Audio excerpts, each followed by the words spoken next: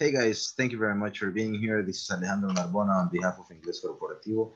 Let's get ready to start. Everybody please with your cameras on and full names displayed. Alba Noemí Cortés de González. Alba? Present. Thank you. Ana María Chacón de García. Not present. Carla Ivania Cabrera Serrano. Carla Ivania Cabrera Serrano. Present. Thank you. Speaking of the devil, remember that idiom? Claudia Lizeth Canales de Enríquez. Not present. Daisy Marcela Rosales Canjora. Not present. Fernando Ernesto Cosma Morales. Present. Thank you. Héctor Eduardo López Varela.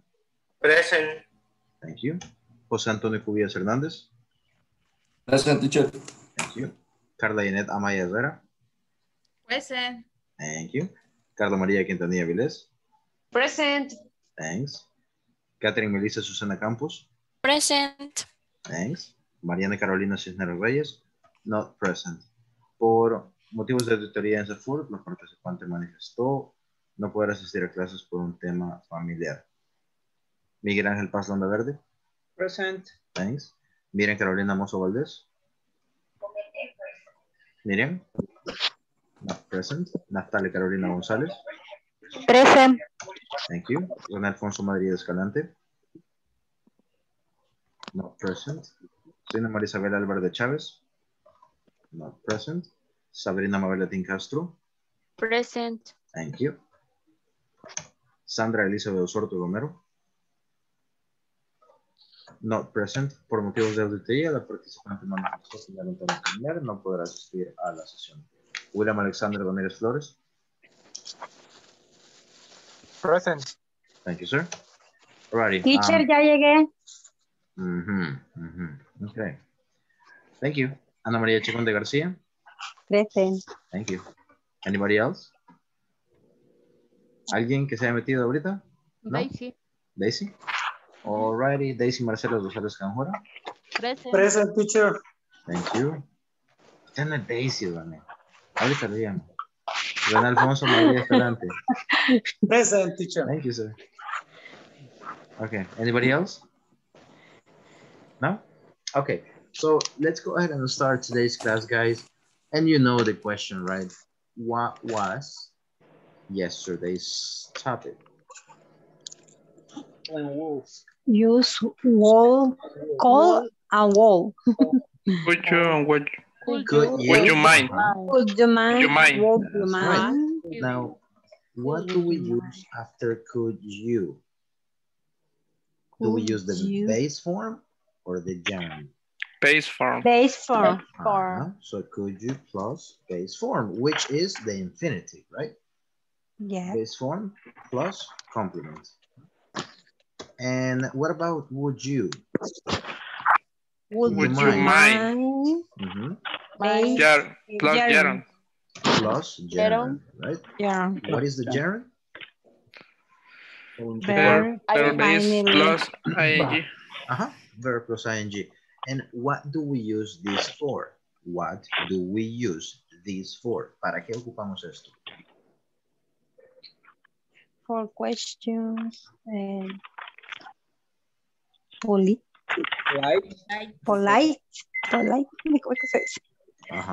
Preguntas como más formales o más con educación quizás o menos confianza. No sé. Education. So these expressions are used to ask polite requests. Okay? Polite requests. Polite requests. Now, pronunciation could. Say with me, please. Could. Good. Now, remember that in English, we don't say cuckoo like in Spanish. Cuckoo, cuckoo. We say coo. Explode.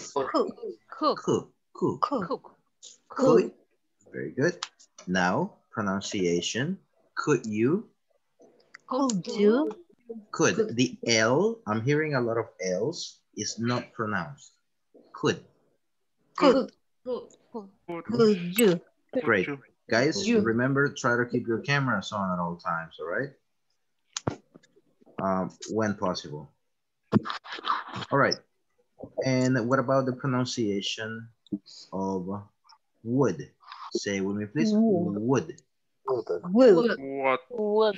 With the D as in David, guys. Wood. Wood. Like this. I already mentioned this to you guys. Ya se los mencioné, pero la W es como que pongamos una U y la siguiente vocal en esto, cuando va al principio. What? Right? Why? Why? Why? Si lo decimos con la G, like why, it's not correctly pronounced, okay? Why? So, wood, like this. Wood. Wood. Como una U extendida. Wood. Wood. Wood. Wood. Wood. Wood. Wood. And this one was giving you a lot of issues. Say with me, please. Mind. Mine. With a D at the end. So this is what I want you to do, guys. Let's go ahead and share with your classmates. This has nothing to do with job environment. You're gonna ask polite requests to ask someone out. All right, polite requests to ask someone out. To ask someone out is invitar a alguien a salir. Okay, so you're gonna be, I don't know, for example, Miguel está con Héctor, no necesariamente es algo de pareja, right? Héctor le puede decir a Miguel, hey, would you mind going to the movies with me? I'm sad because my girlfriend left me. I don't know, something like that.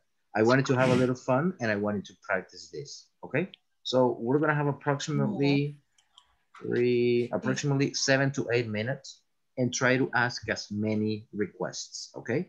Las respuestas, the answers, ya las tienen ustedes. Any questions? Any questions? No question. Okay. Go for it, guys. Go ahead and accept the invite and try to practice as much as you can. Go.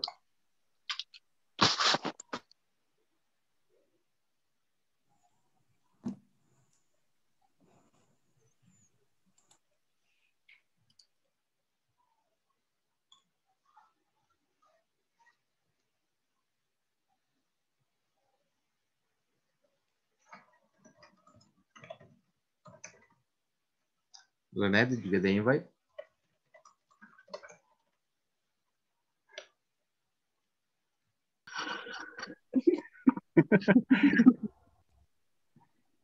Hola, perdón, que me estoy ubicando todavía. Vale. Hey, ¿qué onda, William? Hey, what's up, William? Come on, say it in English, my friend. Not much. What's up?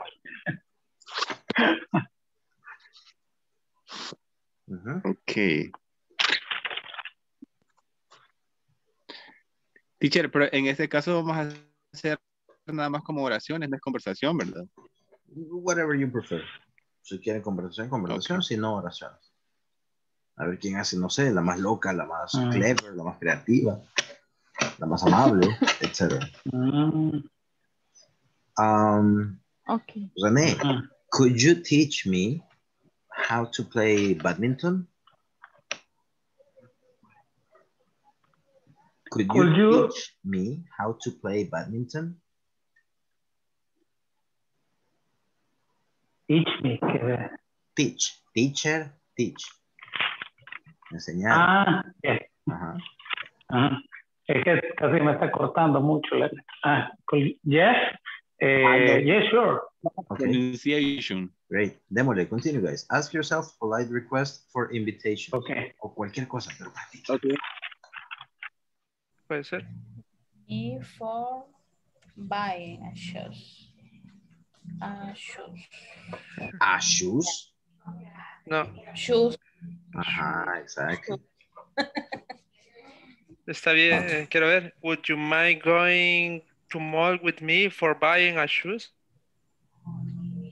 For buying shoes. For buying shoes. Es cierto. Sí, shoes. Shoes. Make sure José Antonio participates too. He's very sad. Está muy triste porque no participa. So include him too. Ok. Vaya, ¿dónde te gusta ir?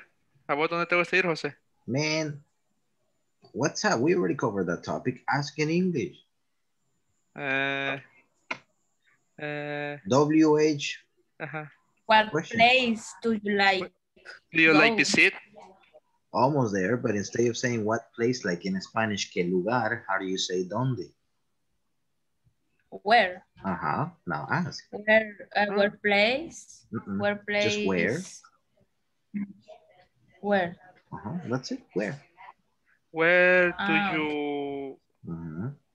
do you like visiting, creo que no. To go. Where do you like to go? Wow. Where do you like to go, Jose?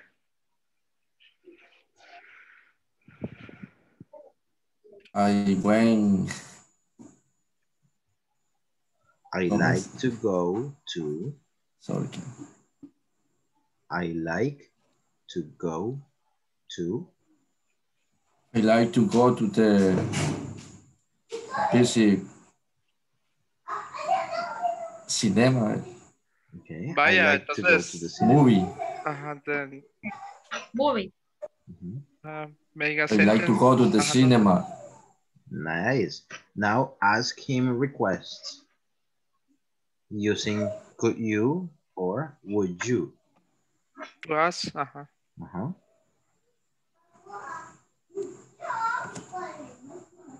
In that context, Would ask you him. mind?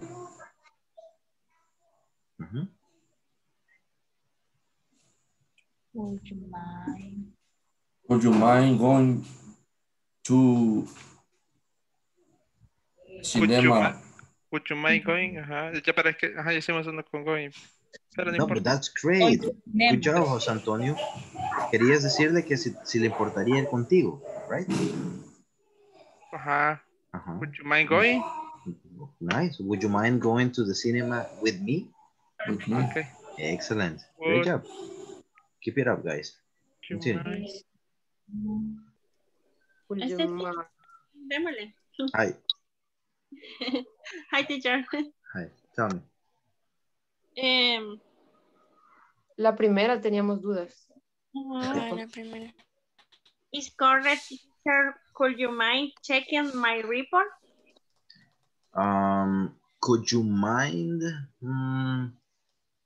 Could or would you mind? Would. Exactly. Now, guys, puede ser cualquiera de las dos. Puede ser, could you check my report? O podría ser, would you mind? Checking. My report. Is it correct, my report? Yeah, si es tuyo, sí. Okay. My report, with the stress in the... My report. My report, yes. Would you mind... Would you mind buying for dinner?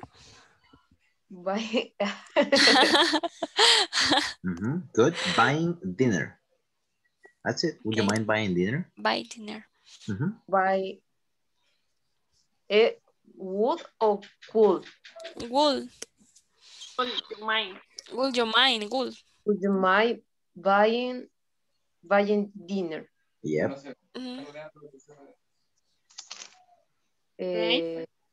No problem. Nice. No problem. Answer. No problem. Okay. Next.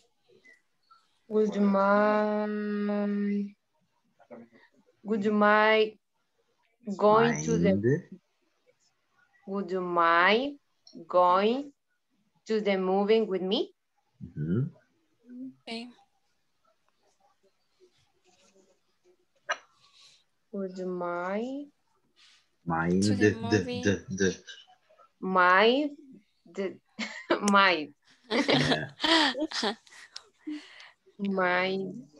going Alrighty, guys. I need some volunteers, please. Volunteers.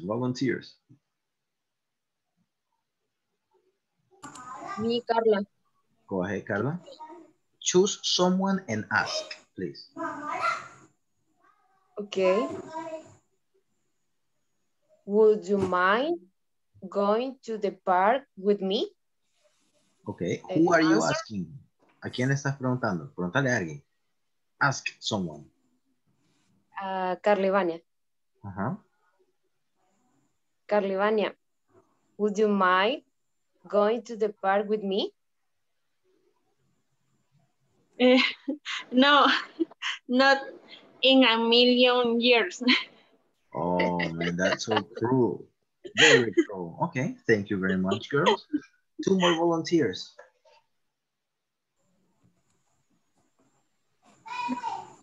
Thank you, Daisy.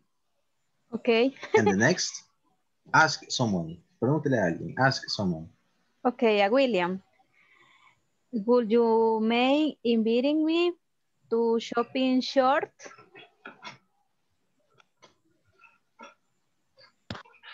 Sure, no problem. Okay. Would you mind? Would you mind? Inviting me? Inviting me? Ok, invitarme a comprar. Yo me puedo invitar a comprar y compra usted. So no, yo quiero que pague. So let's go ahead and fix the verbs. Would you mind buying me? Would you mind buying me? Some shorts? Okay. Would you mind buy me shorts? Buying? Buying. Me. Buying. Con I, no con I latina, no Y. Buying. Buying. Would you mind buying shopping shorts? Would you mind buying me? Shorts. Shorts, yeah. Okay. So, thank you very much, Daisy and William. Este es un buen ejemplo, guys. Y se lo recomiendo, Daisy. Cuando le dé una pronunciación, anótela debajo de la oración, así con las flequitas, para que usted se acuerde cómo suena. Porque si no, eso es muy común, que la podemos pronunciar porque ayer lo hizo muy bien, pero después se nos olvida. Right? Entonces, anótenlo abajo o ahí en su cuaderno y vayan practicando cómo separar las en sílabas y dónde va la fuerza de voz. Eso les va a ayudar muchísimo, te lo prometo. All right? So, great job. Now, thank you very much. Do you guys have any question then about could you and would you mind for request? All clear?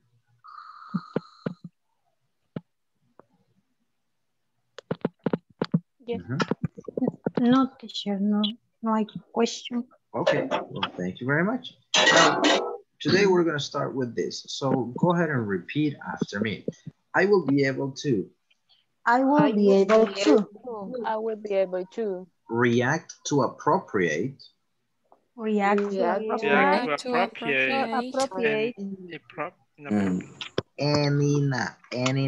An inappropriate behavior at work.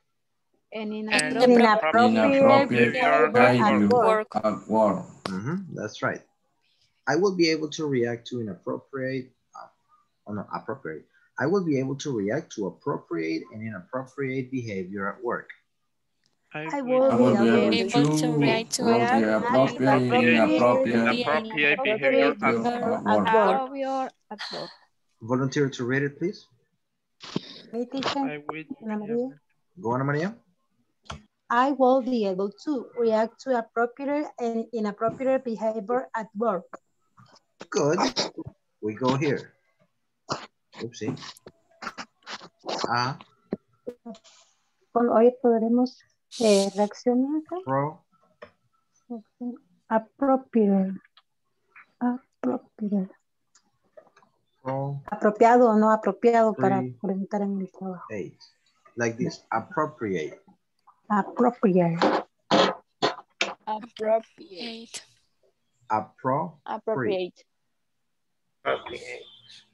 Everybody, please. Appropriate. Appropriate. Inappropriate. Inappropriate. Hey guys, read with me, please.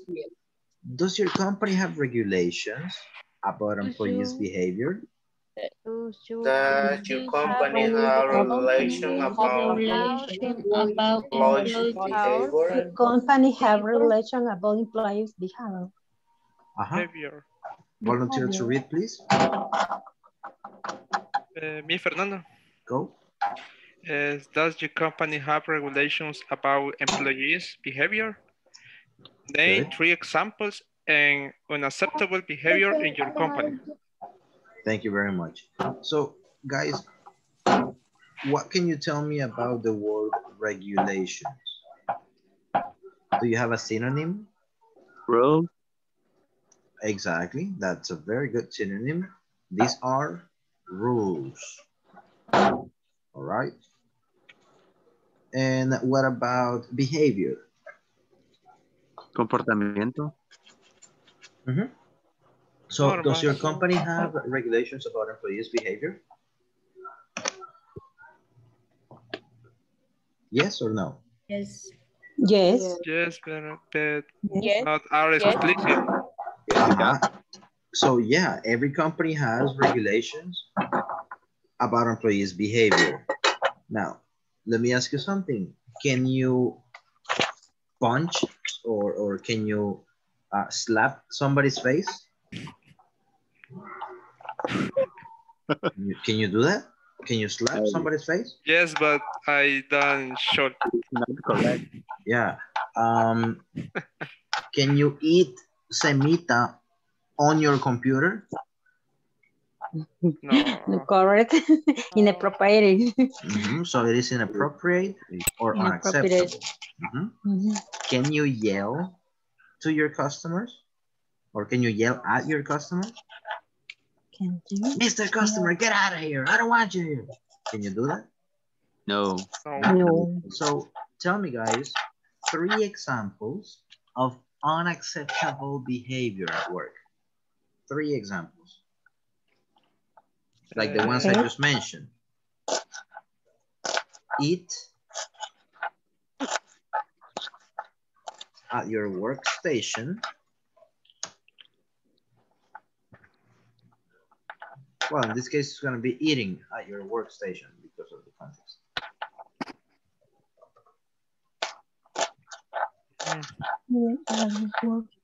And sorry, Ana Maria. Actually, is appropriate in my work for coronavirus. Yes, it's appropriate. Interesting. So, cada quien come en su estación de trabajo. Oh, that's interesting. So now is appropriate and accepted. Okay, what else, guys? Come on, vocabulary here.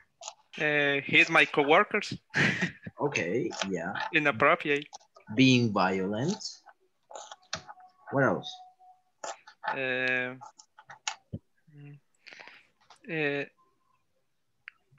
¿Cómo se dice? How do you say? La forma de vestir para ir al trabajo. Dressing code. That's a dress code. No, dress code. Dress code. That's a dress code. But what is the inappropriate thing? It depends of the company. ¿Cómo se dice? Short skirt. Maybe. Okay. So how do you say vestir? Wear. Y con ing porque está wearing. Wearing. Shorts. Shorts at work. At work. So, how can you give a recommendation? Si ustedes ven a alguien que anda en short y chanclas en su primer día, es una firma de abogados, ahí en su trabajo, ¿cómo le dieran la recomendación?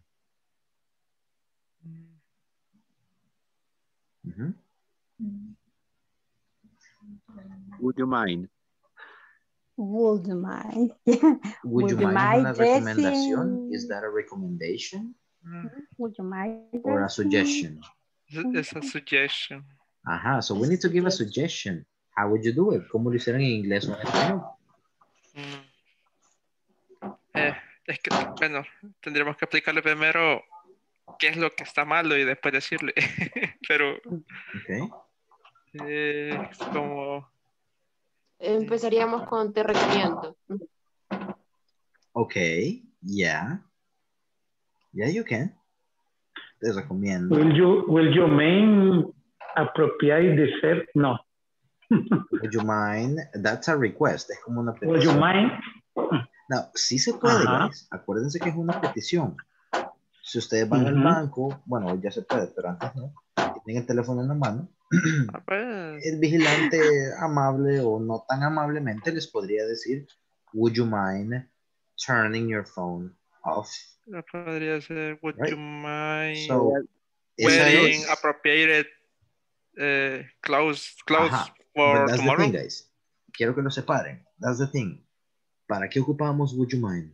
¿Para sugerencias, suggestions, o para requests, petición? Request. Request, right? You should, exactly. Porque si usted le llega a decir a su coworker, por ejemplo, mira, ¿te importaría venir bien vestido? Es como sarcasmo.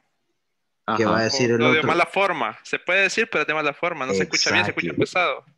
Exactamente. Como que le molesta. ¿Te molesta eso? Exactly. So this is what we're going to learn today, guys. We're going to learn how to give suggestions. All right? Teacher. Hoy sí tengo volumen, no me acordaba. Yes. Perdón. My boss told me yesterday, Ana Maria, could you mind coming back for that Tuesday meeting? Would you mind? Come, o sea, venir, coming in pants for the Tuesday meeting. Oh, in pants. Not dress. Oh, okay, so like formal. Now, that's the thing. Who told you that? A coworker or your boss? My boss. Yeah, that's right. So, ahí sí era un request, porque tiene la potestad de decirle, ¿te importaría venir formal mañana? No. Es su jefe. Solo se lo está diciendo, es una orden disfrazada de una petición. Yes. No hay opción. All right, ¿vieron el contexto? Sí se puede. Pero, si usted le dice a su coworker, ¿te importaría venir así? No. Ve, actúa de acuerdo a tu salario, ganamos lo mismo. Right? Yo vengo como quiero. So it can go to something different. So this is why, guys, we're going to use should. Should. Say it with me, please. Should. Read it with me, please. Should. I can't believe it. I can't believe it. Robert is addicted to his phone. Robert is addicted to his phone.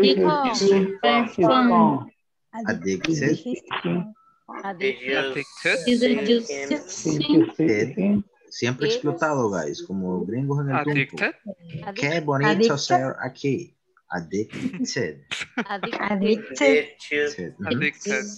to his phone. Did you see him? Did you see him? One more time.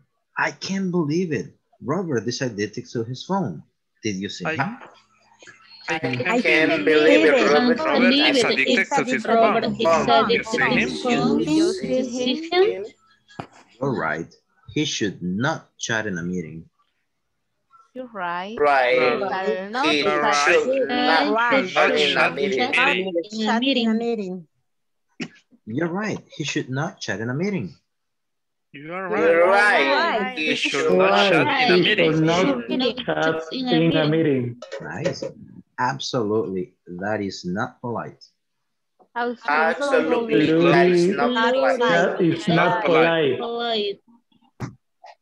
Now, I always recommend you guys to learn this way, que aprendan de esta manera, pero luego reduzcan y contraigan, right? Una de las dificultades que tienen es que a la gente se le enseña a leer así como está acá, pero cuando van con un native speakers, ellos van a reducir, a contraer todo lo que puedan. So, quiero que vean la diferencia. You're right. He shouldn't chat in a meeting. He shouldn't chat in a meeting. He shouldn't chat in a meeting.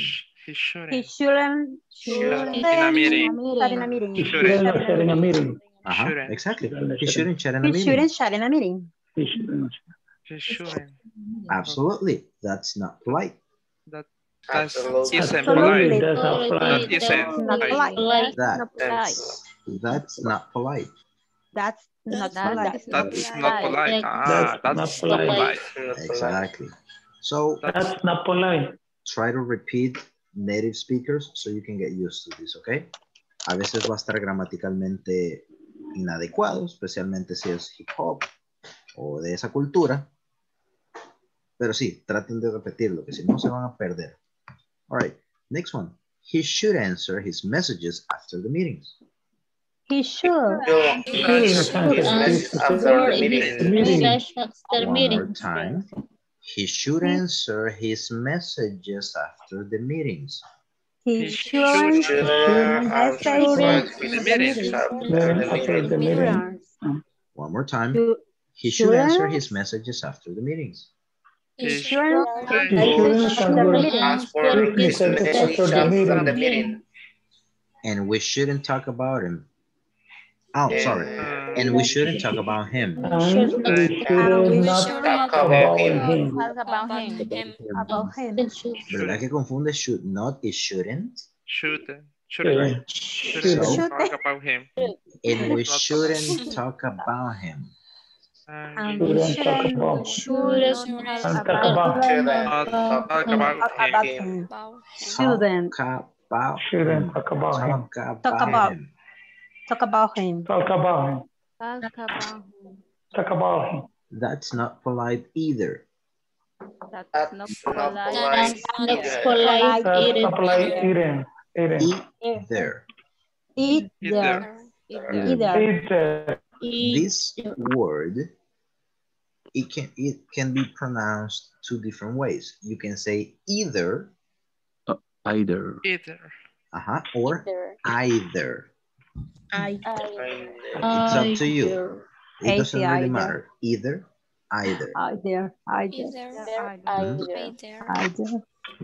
One more time. This time, wait for me. Ahora espérenme para que vean las pausas que hago con la puntuación. ¿Ya cerraste el pabellón, Antonio? Sí. Okay. Okay. Let's continue. He should answer. Give me a second. No, I closing. Oh. That's what happens when you confuse the camera with your microphone, guys. But it has happened to me. Okay, so me ha pasado. One more time. Let me clear this up. Okay, let's go. He should answer his messages after the meetings, and we should not talk about him. That's not polite either. Go. He should answer his message after the meeting. And we shouldn't talk about him. That's not polite either. Agree. We should help him instead. We should help him instead. Help him instead. One more time. Agree. We should help him instead. Agree. We should help him instead. That's right. So one more time, guys. Do it with me. Wait for me to finish the whole thing. I can't believe it. Robert is addicted to his phone. Did you see him? I can't believe it. Robert is addicted to his phone. See him? You're right. He shouldn't chat in a meeting. You're right. Chat in a meeting. Absolutely. That's not polite. Absolutely. Absolutely. Not polite. Not polite. He should answer his messages after the meetings. And we should not talk about him. That's not polite either. He should shouldn't He should answer his message his message after after the the meeting. meeting. And we should And we talk should about him. That's That's not not polite. polite about to him. me. That's not polite either. Either. Agreed. We should help him instead. Agree. We should help him instead. Instead. Guys, 2 volunteers, please. One is going to be Claudia. The other one is going to be Raul.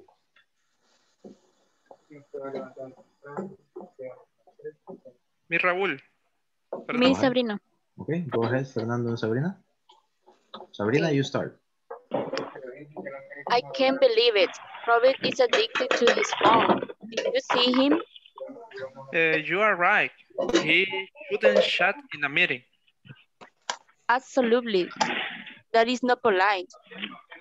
He should answer his message after the meetings, and we shouldn't talk about him. That's not polite either. Agree. We shouldn't help him instead. Nice. Now switch. Okay. I can't believe it. Robert is addicted to his phone. Did you see him? You're right. He shouldn't not chat in a meeting. Absolutely. That's not polite. He should answer his messages after the meetings, and we should not talk about him. That's not polite either. Agree. We should him be helping instead. Okay, great. Fantastic. Great job with the pronunciation. Let me ask you this. How did you feel? It's a little difficult for me, the pronunciation of shouldn't. Okay. Me too. Okay. A los demás, About the negative? I noticed that. Did you like it, guys? For the rest of you? Yes. Yeah? All right. So, you did a great job. Hicieron un buen trabajo. ¿A cuántos de ustedes les da pena leer? ¿A cuántos de ustedes les da pena su pronunciación o les cuesta mucho? Mi, Vania. A mí me cuesta, pero no me da pena. Ajá. Pero me cuesta. ¿Cuántas veces lo practican al día?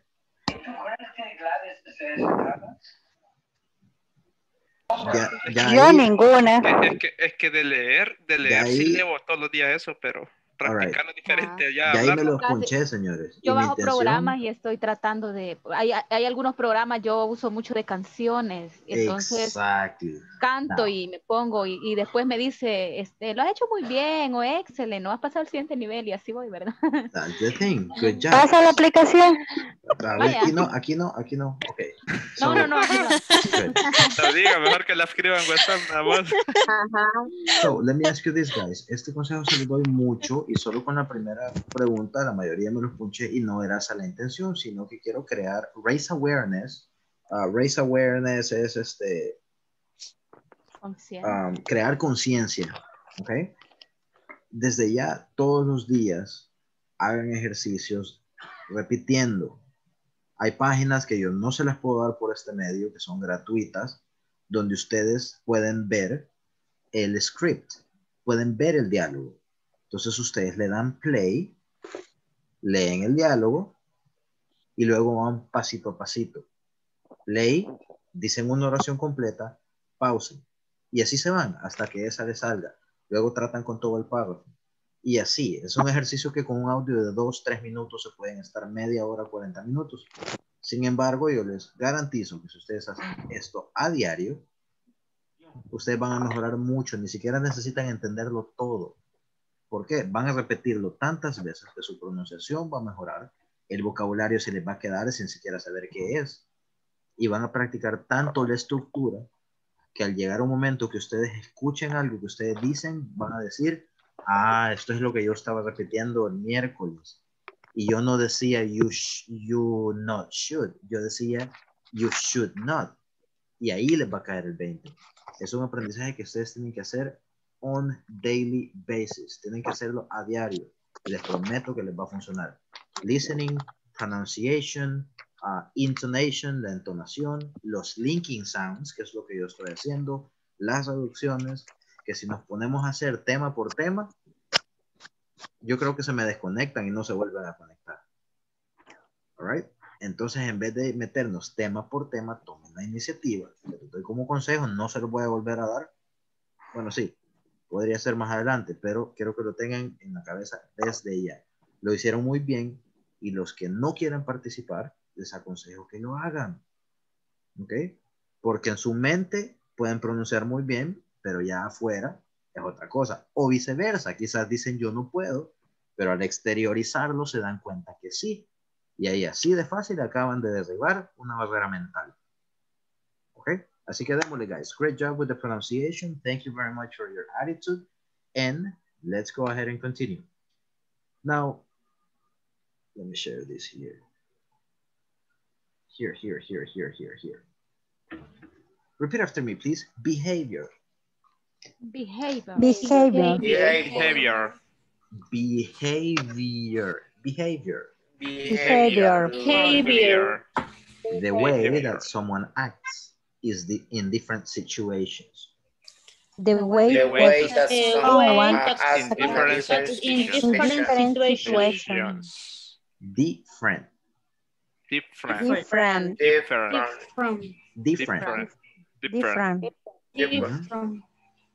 This E is not pronounced. Different. Different. Excellent. Different. The company expects polite behavior from all the employees. The company expects polite behavior from all the employees. One more time. The company expects polite behavior from all the employees. The company expects polite behavior from all the employees. Volunteer. Me, Sabrina. Go ahead, Sabrina. The company expects polite behavior from all the employees. Employees. Great job. Thank you very much. Let's continue. Interrupting other people. Interrupting other people. When they speak. It's not a good behavior. Interrupting other people when they speak is not a good behavior. Interrupting other people when they speak is not a good behavior. Interrupting other people when they speak is not a good behavior. Interrupting other people when they behavior. Thank you very much. Volunteer, please. Me, Daisy. Go ahead, Daisy. Interrupting other people when they speak is not a good behavior. Great job and good improvement with the M. Excellent. Interrupting. Good. All right. Next one. Gossiping about co-workers. Gossiping about co-workers is rude behavior. Rude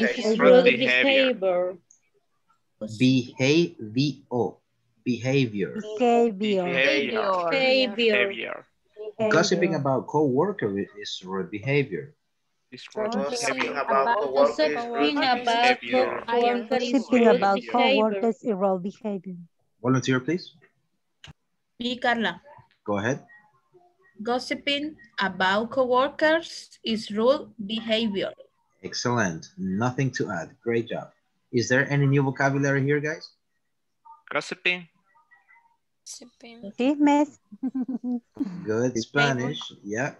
Gossiping is chambrosear, prácticamente. I don't know how to say it in Spanish. So, gossip. Chiclosa. Gossip is chambre. Okay. Right? I am gossiping, estoy chambreando. right? But in this case, gossiping is chambrear. Excuse me, Hector? Esa es la primera regla en nuestro trabajo. Okay. So, you should not gossip, right? You should not gossip. Great. So, let's go ahead and work with this. Close your books. Don't use your books, please. Would you mind not using your books? Could you please not use your books? Now, are you here? Yes. Yes. Could you please? Are you Closing here? Your book? Oh, yeah. Oh my God, I'm sorry. Pensé que se me había apagado la compu. Okay. Listen to what I have to say, and you give me the structure. Okay. Okay. You should practice every day. You should practice every day. You should practice every day. So we have subject, and then subject, should, verb base, complement. Verb base. You should practice every day. You should. Subject, should, verb base, complement. Plus verb base. So you should practice every day. You? Subject. Then Subject. Should practice every day. Complement. Got it, guys. Great. That's the structure. You should plus verb base plus complement. Now, another recommendation, you shouldn't eat too much chocolate. You shouldn't eat too much chocolate. So, you shouldn't eat too much chocolate. So, what is the structure? Subject. Subject. Should not. Plus should plus verb base. Verb base plus complement. There you go. Excellent. So, guys, what is the difference between affirmative and negative structure? Not. Right? Y esa es la misma diferencia en las negativas en pasado, ¿verdad? Y es la misma diferencia en las afirmativas y negativas en presente simple, ¿verdad? Y es la misma diferencia en el to be, que son todos los temas gramaticales que hemos visto. ¿Van viendo el patrón, señores? Una vez ustedes le van entendiendo las estructuras, no importa si es presente, pasado, futuro o lo que sea, lleva prácticamente la misma estructura, el mismo patrón. So, keep it in mind. Now, this being said, lo repetimos tanto que más o menos les fue quedando y me lo pudieron decir. No hemos hecho la pregunta. No ha salido. No vean sus libros. What do you think the structure for a yes-no question is? WH question? Yes, no. Yes, no. Yes, no. Wait. Think about it. This is what we do. Subject auxiliary. Esto no es un auxiliar, es un modal verb, pero va en el mismo lugar. Should. Exactly. Should plus subject plus verb base plus complement. That's it. Great job. Great. Now, esto no lo vimos. We didn't cover this. What do you think is the structure for a WH question? WH question. WH question and the same structure. Y lo mismo, vean. Ahí está. So, guys, fantastic. Me lo resolvieron en 2 patadas.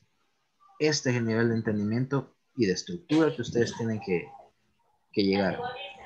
Todo lo demás después de la práctica mecánica va a ser ganancia para ustedes. Good job. Go ahead and copy it because we're going to use it, my friends. I'm gonna send it via WhatsApp too right now.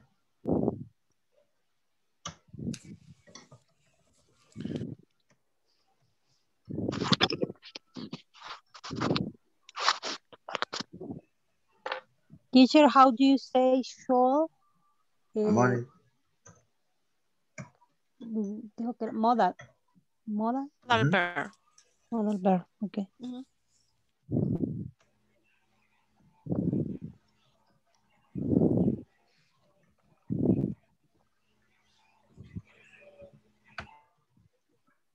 Bye, guys. You have it in WhatsApp. I'm going to be using this and I'm going to be asking for this constantly, and I will definitely ask for this tomorrow. So go ahead and practice it. Did you copy already? Yes. Should we continue? Yes. Yes? Yes, teacher. All right. So I need you to give me an scenario. Any scenario, algún escenario, algo de la vida. In the music. Music. Yes. Okay. Becoming a musician. Convertirse en músico. Guys, give me recommendations, please. You should plus the verb and the complement. You should practice all day. All day. All day. All night. All night, all day, every day. All day, every day. What else? These are suggestions. What are we giving? Suggestions. One more time. What are we giving? Suggestions. That's right. Suggestions. Give me more suggestions. Brainstorm. You should study music. You should study music. Yes. What else? Should Alejandro should not wait. copy. Fantastic. I love what you're doing, but let's keep in the affirmatives so then we can go to the negatives. But I like it. Write it down. Give me at least 3 more recommendations. Okay. Oh no, just one more. Just one more. You should look for your talent. You should look for your talent. For your... So let's go ahead and change it. ¿Qué verbo podemos poner ahí? Look for, buscar, or we can also use discover. Or search. Now, give me suggestions in negative, please. You should not copy. You shouldn't miss a class. You shouldn't. Lo voy a poner de un solo en contracción, guys. You shouldn't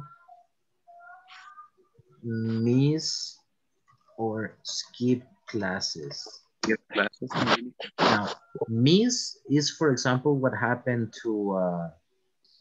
Perder. Exactly, but it's something that normally you can't control. An emergency, you know, illness, but skip. ¿A cuántos de ustedes les gustan los anuncios de YouTube? ¿Qué hacen cuando les sale un anuncio? ¿Qué le dan? Saltar el anuncio. Saltar el anuncio. Next. So, skip es cuando ustedes voluntariosamente dicen, ñangue, hoy no me conecto, mañana. That's a skip. So, skipping classes, you do it because you want to and miss something happened and you couldn't do it. Okay? Vocabulary right there. Give me one more. You should not copy the music of other artists.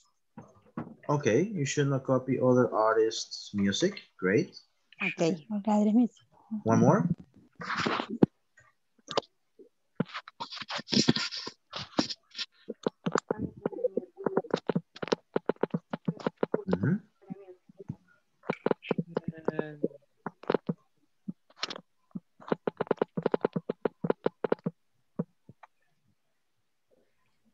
Okay. I guess you ran out of imagination. So let's go ahead and change the context. Going downtown San Salvador. Going downtown San Salvador. Give me recommendations when I want to go downtown. Quiero ir al centro. ¿Qué me recomiendan?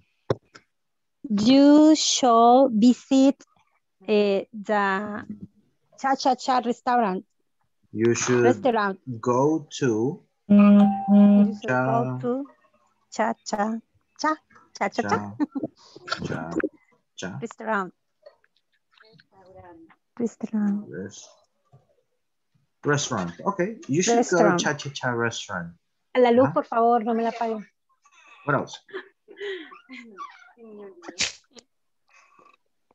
How do you say cosa de valor? Valuable things. Joyas. Jewelry. Todo el mundo está pelando la casetera, riéndose, porque se imaginan lo que pasa en el centro. Pero nadie me da recomendaciones. Quiero ir. You should leave your objects, expensive objects. Do you have? Tengas, no sé. Dejar las cosas de valor en tu casa. I would recommend you to say personal belongings. You should leave your personal belongings home. Belongings son tus pertenencias. Ah, pertenencia, belongings. Okay. Great. One more. Affirmative. One more. Affirmative. You should buy cheap clothes. Okay, you should buy cheap clothes. That's right. Excellent. Now give me negative suggestions. You shouldn't park far or so far. You shouldn't park far away. Okay. What else? You shouldn't park far away.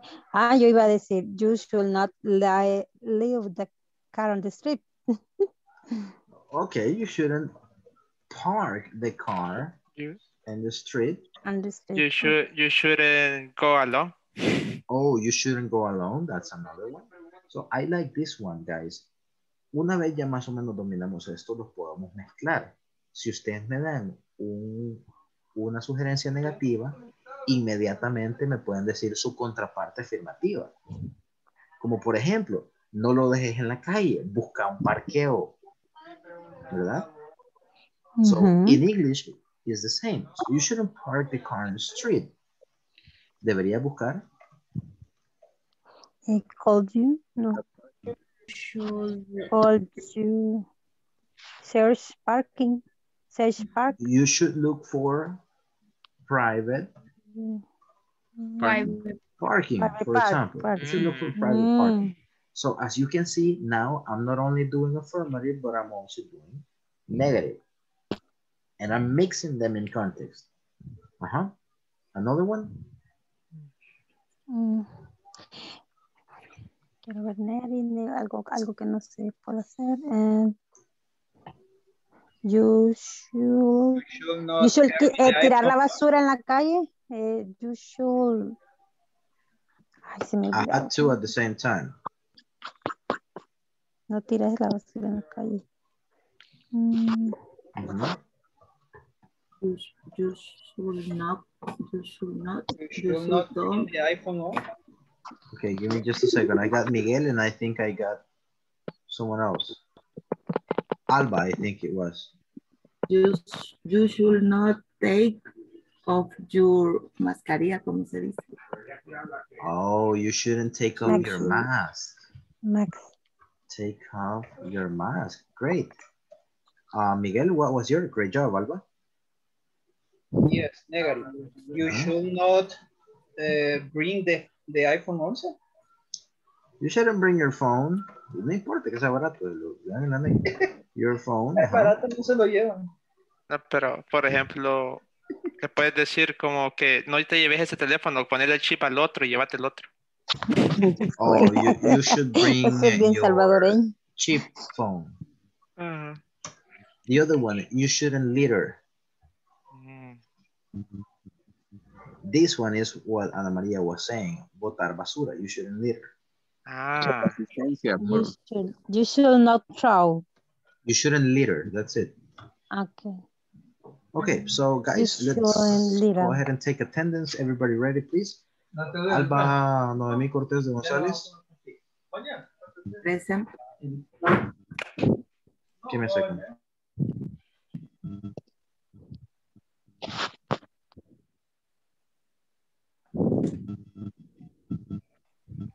Ana María Chacón de García. Present. Carla Ivani Cabrera Serrano. Present. Claudia Lizeth Canales de Enríquez. Present. Thank you, Claudia. Daisy Marcela Rosales Camora. Present. Fernando Ernesto Cosma Morales. Present. Héctor Eduardo López Varela. Present. José Antonio Cubías Hernández. Present. Carla Yanet Amaya Zara. Present. Carla María Quintanilla Vilés. Present. Catherine Melissa Susana Campos. Present. Mariana Carolina Cisneros Reyes. Not present.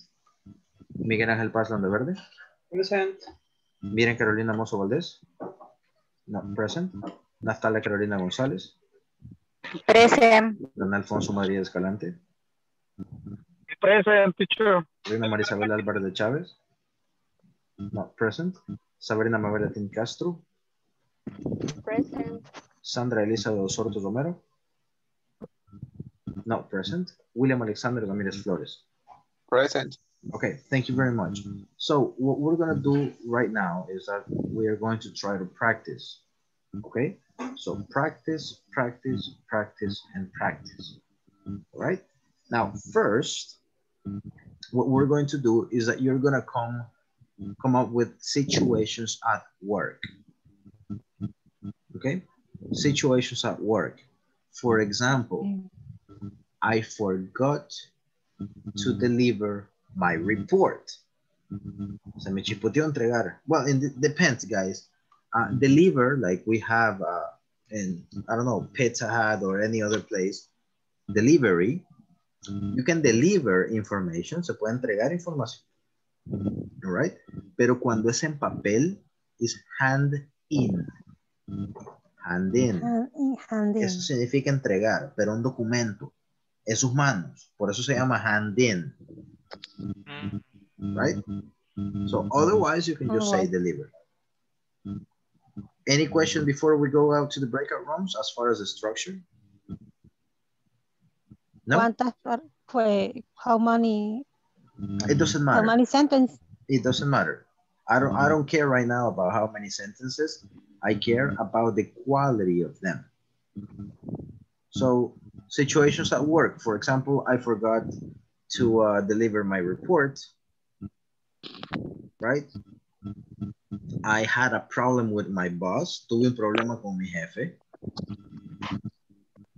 Positiva y negativa. Yeah. Afirmativa. My boss is harassing me. Mi jefe me acosa. Okay. Could be labor, es que no te apuras y estás siempre encima, for example. Ajá. Teacher, no entiendo. ¿El qué no entendés? ¿Qué vamos a hacer el día? Okay. Ahora sí. Buscando la estructura de lo que acabamos de hacer o... Exactly. Por ejemplo, yo acabo de intentar... Cases. Mi intento es este, ¿verdad? You should come early. Bien. You should come early. Sugerencia, vamos a hacer entonces, y negativa y positiva. Okay. Suggestions about... Ok, sí se pueden salir un poco del guacal. La carta didáctica dice que tiene que ser acerca del trabajo, metan un par de trabajo. Siempre llego tarde, solo tengo 15 minutos para comer. ¿Y qué hago? ¿A quiénes le ha pasado? Sobre todo los que trabajan en call center. En 5 minutos tienen que bajar 6 pisos, ir a la vending machine, comer algo, hacer fila por todos los que van pasando por el detector de metales, volver a subir al 6º piso y conectarse otra vez al teléfono. Difficult, right? So you come up with the scenarios. Los escenarios son libres. Okay? And then you try to give suggestions in affirmative and negative. ¿Estamos? Yes. Hey guys, come on. Últimamente o la clase o los temas o yo, pero hay que levantar un poquito esto. Ok, hay que levantarlo un poquito. Es que nos pone a pensar bastante, teacher, por eso estamos más callados.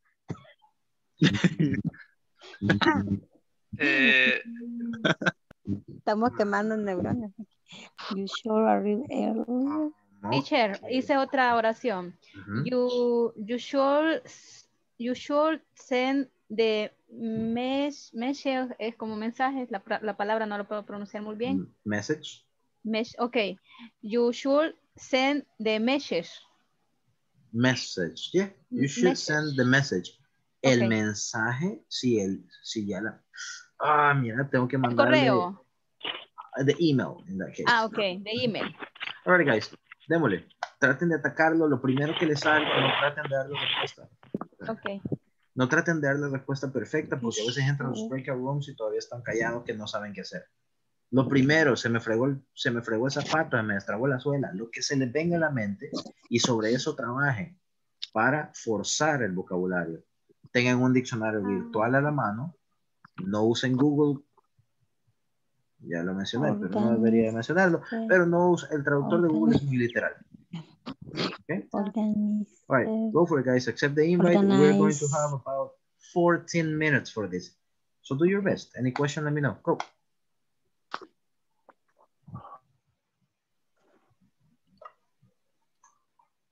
Go, go.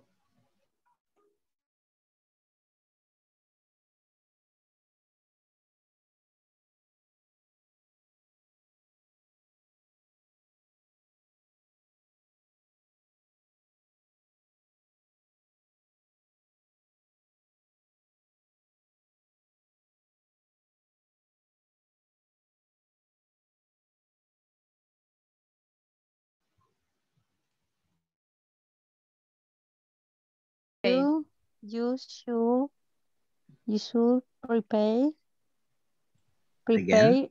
Prepare, lleva de al final o no, no, ¿verdad? Solo prepare coffee. Prepare coffee. You should send the invitation. I can use other pronoun. We, she, or only you. No, you can change the pronoun. That's a good question. But first, work with this. Okay. Ahorita solo con you should. Eso es todo. Okay. You should send the invitations. Así es, teacher. Invitations. Send the invitations. Invitations, okay. Send. You should prepare coffee, dijeron, ¿verdad? You should prepare coffee. Oh, you can also make coffee. Make coffee. Make coffee. Yeah. Hacer el café, es cierto, no es prepararlo. You should make coffee. Our team, or theme. ¿Cómo se dice tema? Theme. Topic. Depends on the context. How do you say tema? Theme. Pues our theme, organized seminar. Theme. When we say topic, what does it mean? The same. Yes, keep it in topic. The same. Okay. Right. Keep it up. Make sure you do affirmative and negative. Let me check another group. Yes. Okay. You should. We shouldn't. Recibo de telefonía. Tú deberías de imprimir los recibos a tiempo. You should print the receipt on time. Exactly. Okay. Make sure you work with affirmative and negative. NAFTA, you too, okay? All of you. Okay. You should print your... Tú deberías anotar las fechas de vencimiento. Give me a second, guys. I'm going to do something real quick.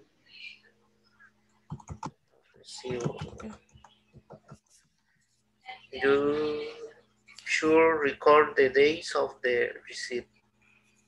You should record.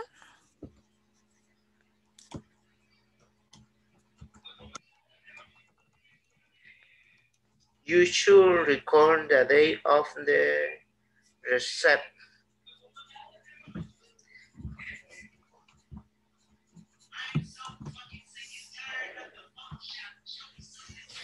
Wait a moment, please. Natalia, ¿tú? You should send the weekly advance.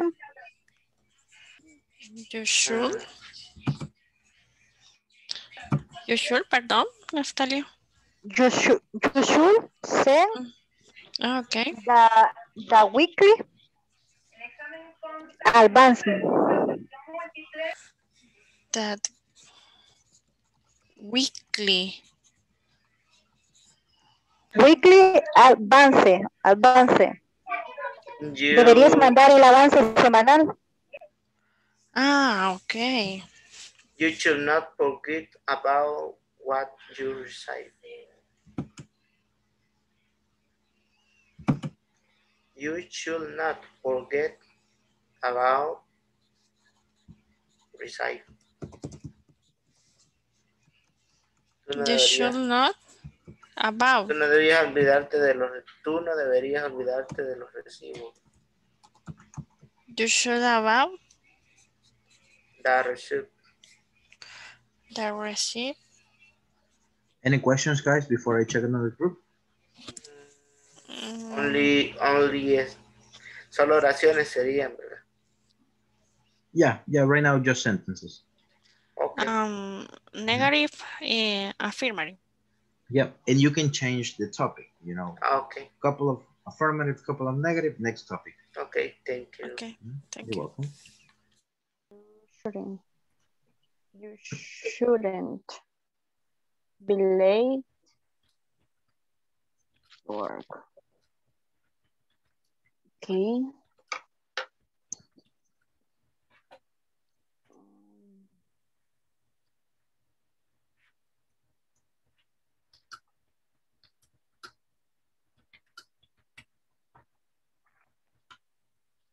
Como que, por ejemplo, sería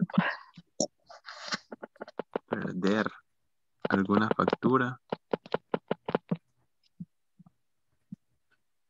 En afirmativo. No, como que no deberías perder. Perder. You shouldn't lose. Ajá, lose a bill sería. Lose. That's the pronunciation, lose. Lose. You shouldn't lose a bill.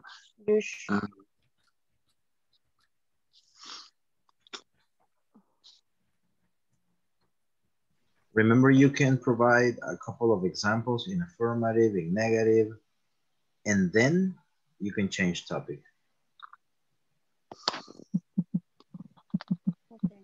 Que no se olvide cómo comprar.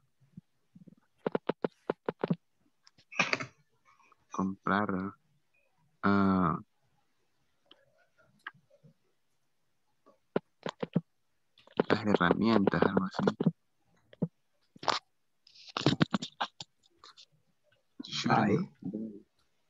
Buy the tools. No deberías comprar las herramientas. Shouldn't. You shouldn't. Forget. Forget to buy. ¿Sí puede ser así, verdad? Sí. Yes, sir.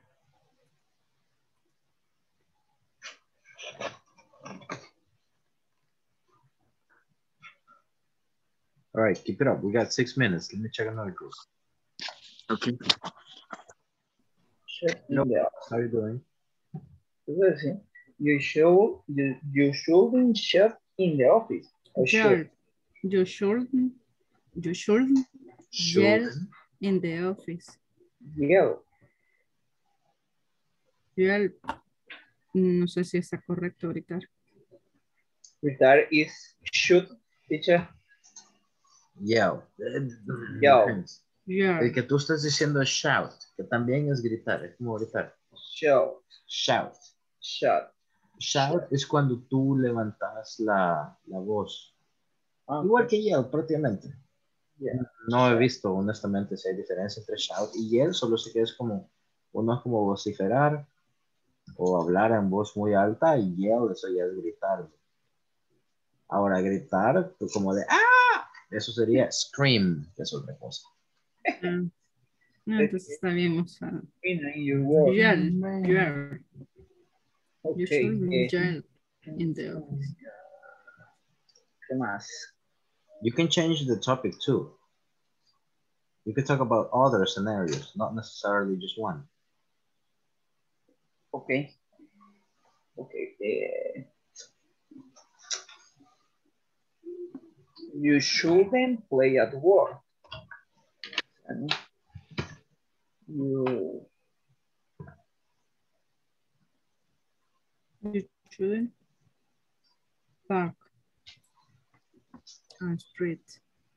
You should clean. You should clean your desk.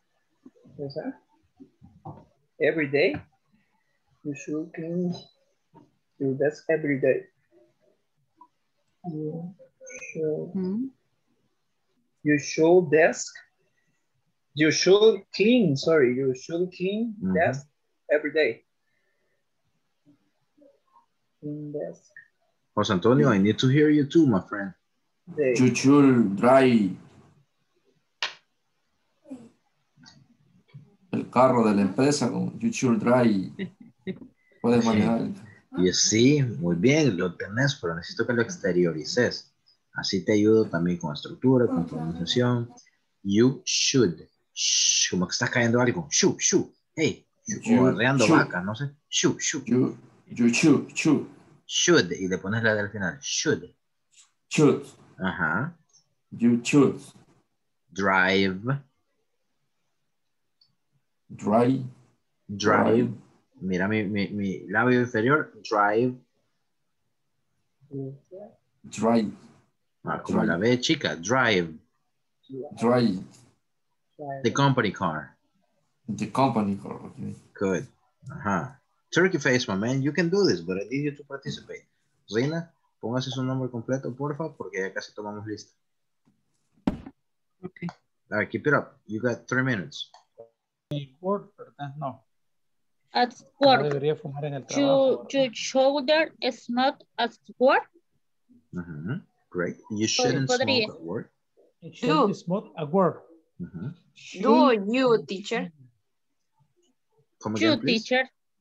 You shouldn't smoke at work. Yeah. You shouldn't smoke at work. No. You o do. No entiendo. You. Utilizando la estructura de subject plus should not. Okay. You should. Should smoke at work. At work. At work. You should. Smoke at work. At work. Quiero ver. Otra. Hasta ahorita le estamos entendiendo. No lo había entendido, teacher. Podría ser. No, pues? We. Es que la otra podría ser.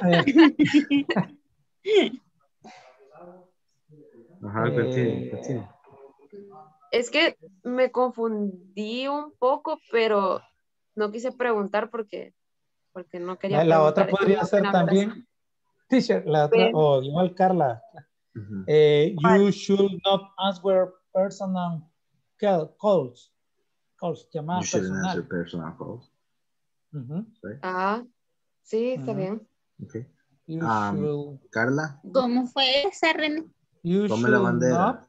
¿Alguna pregunta? Hágala. ¿Por qué? Porque de los que como 16, 17 que tengo el día de hoy, le aseguro que hay 3 o 4 personas en su misma posición. Así que pregunte. Y todo este tiempo que ha pasado, estos 14 minutos, no hubieran sido 12 de entenderle y 2 de práctica. Hubieran sido 14 de práctica. Así que no worries. Teacher. No, it's okay, pero también llámame, tengan la confianza que si tengo que explicarles 18,000 veces, se las explico 18,000 veces. Estoy aquí para ayudarlos, de verdad. Tell me, Claudia. Teacher, y otras podría ser you should get to the office early. Yes. I mean, está muy bien hecha. Depende, la verdad, de qué están hablando. Porque si usted dice, no me alcanza el tiempo para terminar el trabajo, ahí sí, you should get to the office early.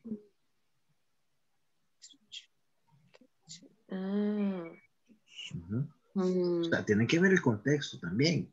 Si yo les digo, tengo que pagar las facturas y no tengo pisto.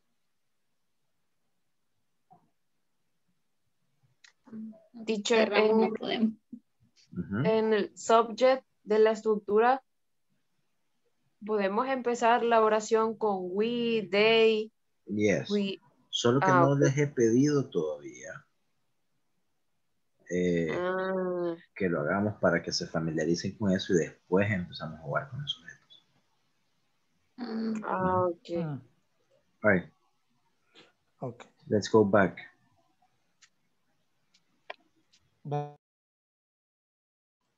Hello, Natalia. How are you? Hello, teacher. How's it going? You have any question about the topic?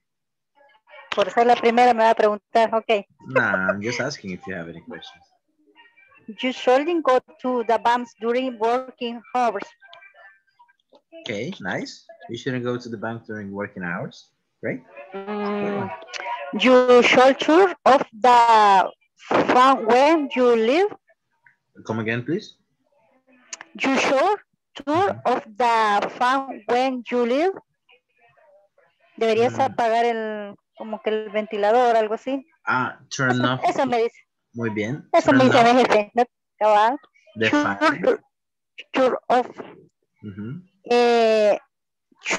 You should turn off the fan when you leave. Correct. Okay. That's all. Great job. Great job. Alrighty, guys. Volunteer, please. Miguel? Go ahead, Miguel. You should bring lunch to work. Yes. Negative. Yeah, go for it. Okay. You shouldn't park in the street. You shouldn't park in the street. That's right. Good use of the structure. Great. Next, please.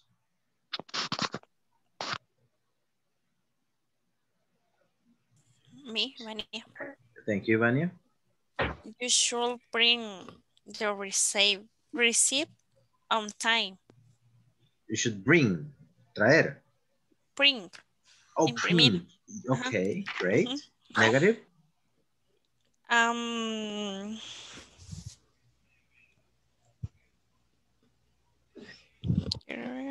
You should not about the receipt.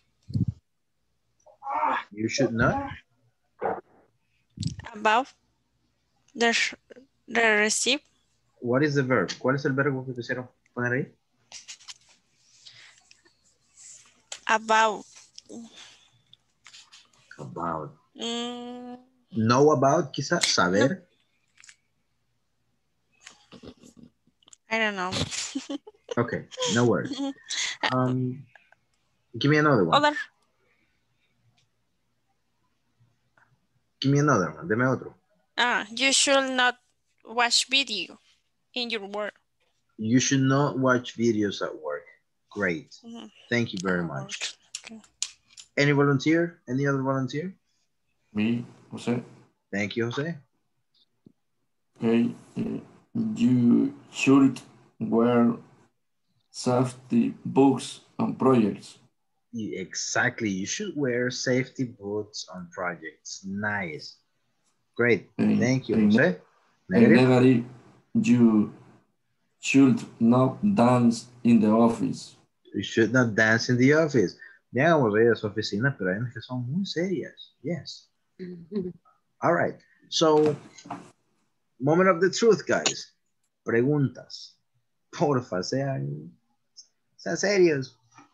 Téngame la confianza de preguntar, please. Alguien que se llene de valor. Teacher, mi Carla. Go ahead, Carla. ¿Cómo podemos hacer una afirmación utilizando el should? O sea, ¿cuál es la diferencia entre... ¿Cómo puedo diferenciar una negativa con una positiva? Ok. Primeramente con el not. You should. Por ejemplo, you should study hard. Deberías de estudiar fuerte, mucho. You should study hard. Y la misma negativa de esa, digamos que tú trabajas mucho, estudias mucho y te estás quemando. You shouldn't study hard. So la única diferencia es el not. You should, you shouldn't. Que es should not. ¿Todavía con dudas? No, teacher. Thank you. Thank you for asking. All right, guys. So what we're going to do right now is the following. Now you are creating sentences and you're going to create conversations. Okay? Me hicieron 2 veces la misma pregunta. Podemos poner we. We should. Nosotros deberíamos. Yes. Podríamos poner él debería. Yes. Héctor debería. Yes. Héctor should. José Antonio should. Rina should. Claudia should. Eduardo, Fernando and Sabrina should. So, el you lo podemos cambiar por cualquier sujeto. Now, depende de ustedes si quieren, si quieren que les suba bastante la bandera. Mi idea para esta clase es que ustedes me hicieran una pequeña conversación. Y en esa conversación dar suggestions que estamos ocupando ahorita. Se le voy a perdonar, para el viernes vamos a hacer eso. Okay? So right now I just wanted to create a conversation, guys. Now, algo que sí me di cuenta que los están haciendo al loco. ¿Cómo van a dar recomendaciones si no saben el contexto? Así que tienen que tener un contexto. Porque si a mí me dicen deberías perder peso, me pega. Pero si se lo dicen a una persona que no se va a ofender y que cree que me muera. So, el contexto tiene mucho que ver. Si yo le digo, por ejemplo, quiero ver. Me, Daisy. Ahorita, ya me lo va a dar, pero quiero hacer un punto. Si yo le digo, mira, fíjate que Simán está dando todo al 10%. Cosas de $100 valen 10 pesos. Un televisor 70 pulgadas 4K está en $25. ¿Creen que cabe la recomendación debería llevar mucho pisto? No. ¿Por qué no? Sí, para que compre bastante oferta. Sí, cabe. Para que compre bastante. Bueno. Aunque es más fácil que llevan piedras. Va. Entonces, para unos pueden decir, voy a llevar mucho pisto para comprar muchas cosas. Otros Para pueden decir, mejor no llevo porque me lo voy a gastar. ¿Entiendes? Contexto. Sí. La misma sugerencia no pega. Y si van al centro, ¿creen que les pega esa sugerencia? Deberías de llevar mucho dinero. No, ahí sí no. Vea que no. Entonces, para que nos quitemos esta piedra encima, no busquemos tirar sugerencias a lo loco. Pongámosle contexto. Como ir a jugar fútbol y lleva zapatos de vestir. Exacto, ajá. Pero, ¿cómo es que, mira, voy a jugar fútbol? Si a alguien le dice, deberías de llevar zapatos de jugar fútbol, le voy a decir, ni modo que juegue chuña. Right? O sea, hay cosas obvias. Ahora, si como muchos que yo conozco después del partido se van a echar un par, varios pelaron los ojos ahí. Ahí la buena recomendación sería, no te pongas a polo. Right? Toma, you shouldn't drink too much. Esa es otra. No deberíamos de manejar. No deberías de manejar. So, ¿me entienden qué tan importante es el contexto? Yes. Okay. Démosle, guys. So, you're going to have 15 minutes. Todos van a pasar conversación completa y necesito que metan negativas y afirmativas. Necesito un voluntario. I need a volunteer. Go for it. Go. Me, teacher. Ok, go, Ana María. ¿Cómo? Quítenle la corona, por Dios. No es que no se lo merezca, porque sí, pero quiero que otros también salten. Ok, Ana María, group, give me a context. Deme un contexto, súper rápido. Primero que se le venga a la mente. Usted no, Ana María. Organize seminary. Usted no, porque usted ya vamos a sufrir. Todos los demás. Un restaurante. Restaurante. ¿Qué pasa en el restaurante? No te va a comer. Sí, vamos a comer, pero ¿qué pasa en el restaurante? La limpieza. La atención.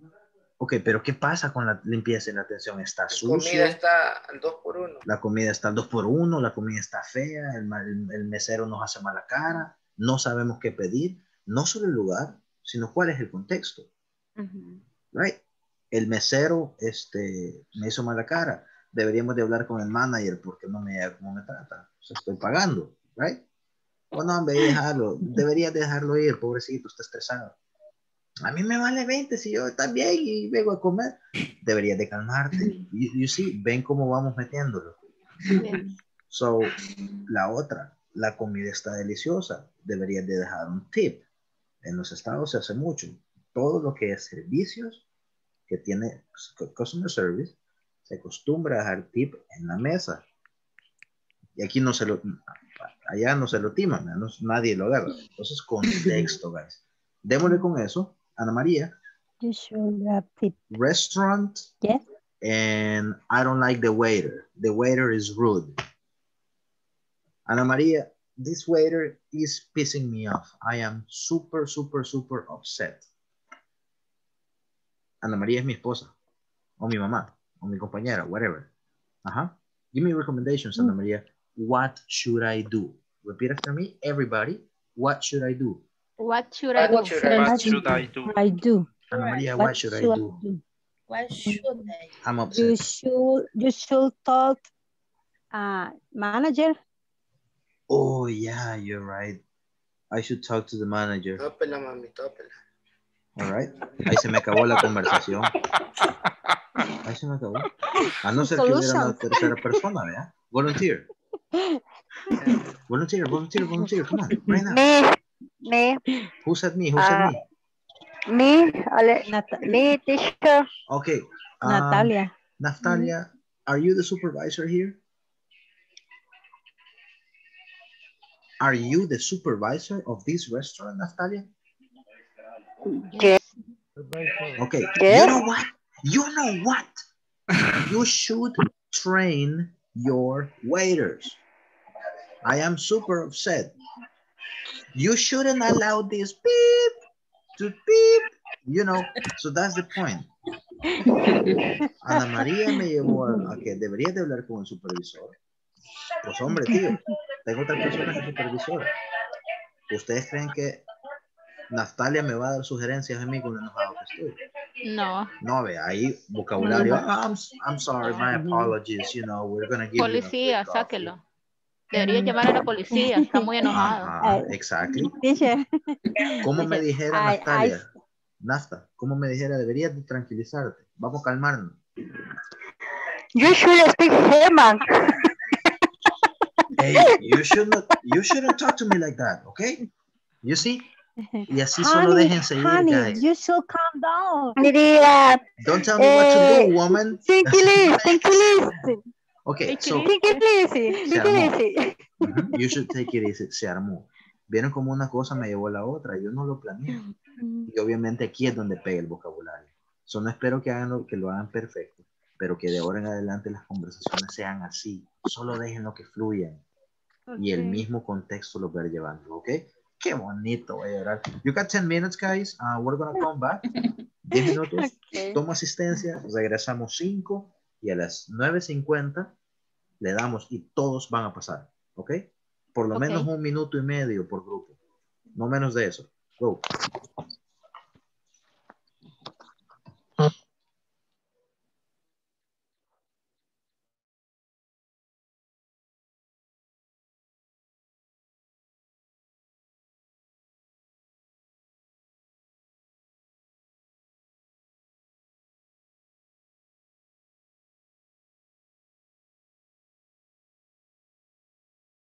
Contexto, no sé.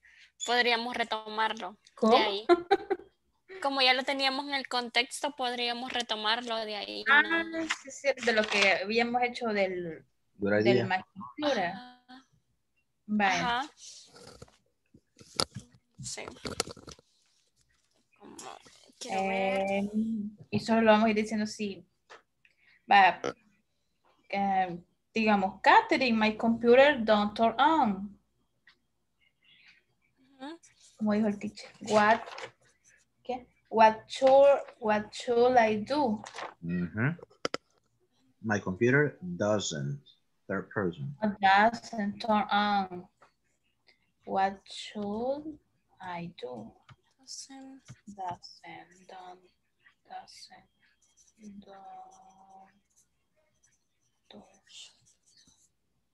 Bye. Bye, me puedes decir. A ver. You should check the connection.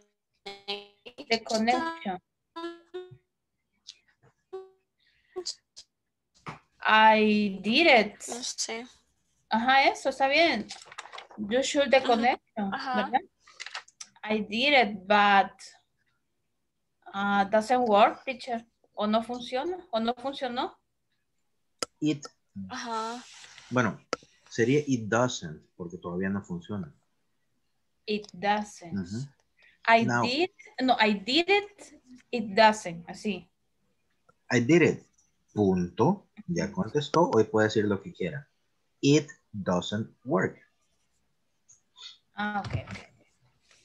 Bye. I did it. It doesn't work.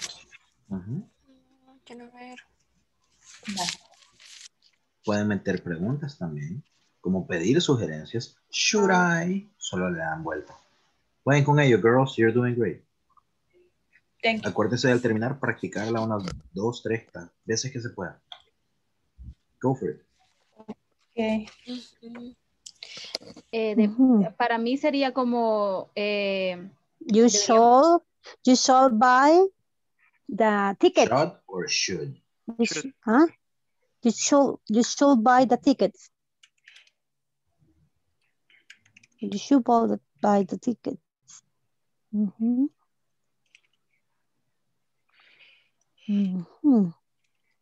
De allí le damos otra sugerencia a, digamos, a Fernando. Por eso, pero no sería como primero, antes de empezar a decir las sugerencias, preguntemos, que alguien pregunte algunas sugerencias para el viaje. Y ahí empieza. Para poner en contexto. Para agregarle la frase. Some suggestions for the trip, creo que sería, o travel. Travel. You can, for the trip. ¿Para el viaje? Sí, para el viaje. Para el viaje. You can also include questions. What should I do? Por ejemplo. La misma persona le está dando sugerencias. ¿Qué deberíamos de llevar? Should I? Right? Should I bring? Que es como traer, ¿verdad? O llevar en este caso. ¿Sí? Should I bring my lotion? Should I bring my towel, mi toalla? Suggestions for the trip. Entonces, Daisy. Keep it up. Sí, ya entendimos. Daisy ya dice you. En alzo zapatos. Deberíamos llevar comida suficiente. No, porque hay un restaurante, o sí, ponemos eso. We should bring lo que sí debemos de llevar es como abrigarnos, porque ahí sí hace frío, ahí es helado. Guys, deberíamos, ahí lo tienen todo. Esto que están teniendo es una conversación real. Entonces no es necesario que en su script ustedes lo tomen súper perfecto. Eso está excelente. Hey, should we bring food? ¿Deberíamos traer comida? Porque es la pregunta, vean, le damos vuelta. Sí. No, there is a restaurant there. Y eso fue real. Entonces no traten de hacerla súper perfecta. Eso está muy bien. Eso es una conversación real. Pásenla al inglés. Okay, thank you. Entonces, you should bring food, dijiste, ¿verdad? Deberíamos llevar comida. Así dijo Alma. Ajá. And we should bring food. No. Ahí hay un restaurante. Should we? Should we bring food? Should we bring food? Bring food. Natalia, no. Ahí, no, podemos poner no, ahí hay un restaurante. How do you say that in English? No there. Sería, no, there is not. There are no restaurant there. There is a restaurant there. There is a restaurant. All right, great job. Keep it up. You got 3 minutes and then 5, okay? Keep it up. There is a restaurant. Pero copialo. Pero sí, ya. Pero, sí lo tengo. Vaya, te dije. And, you should rest and shouldn't talk too much. Entonces yo te contesto, okay, doctor, I'm going to rest. Thank you so much. Ahí termino. Okay. Great. Let me remind you guys that you can also ask questions. Acuérdense, le dan vuelta al sujeto con en este caso el modal verb. Should I buy Panadol? No sé para qué fue el doctor, ¿verdad? Pero should I don't know, should I drink water every day? Por si le quiere meter un poquito más. Un poquito más, ok. Por si acaso, I'm just giving you an idea. Si ya lo tienen perfecto, pues, that's good. Okay. Please. Okay, practice. Sure.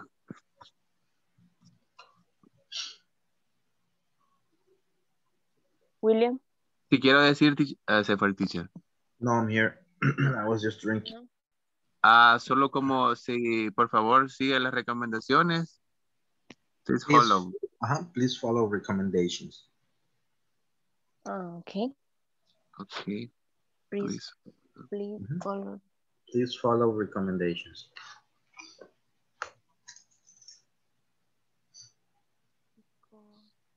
Okay. Practice. Okay. Practice. Okay. Hi, doctor. Nice to meet you. My name is Sabrina. Your doctor left the room. Ay, no, qué barbaridad. Siempre hace lo mismo. Dale el aire.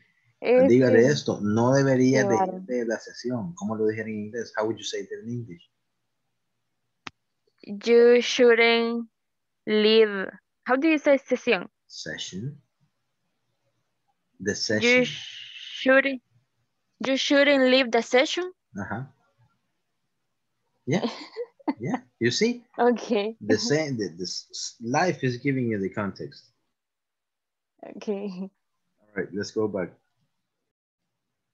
Alrighty, guys. Thank you for coming back. Again, 60 seconds.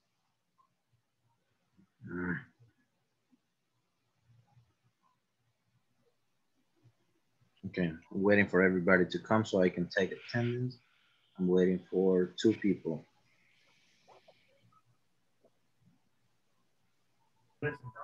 Okay, here we are.